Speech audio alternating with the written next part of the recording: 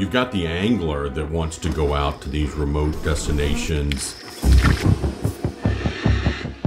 What typically comes with a remote fishing destination, some of the best angling opportunities for species that we don't see on a daily basis. 2 hours and a 2:06. But then all of a sudden, you find a species like the Dorado. There he is.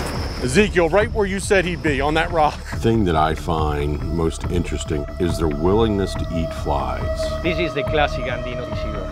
God, dog. Here's a perfect example of one of these incredibly unique off-the-grid places. The jaguar of the river. Untamed Angling and their Tsimane project. He's going down, but to follow him. Jungle giant, man.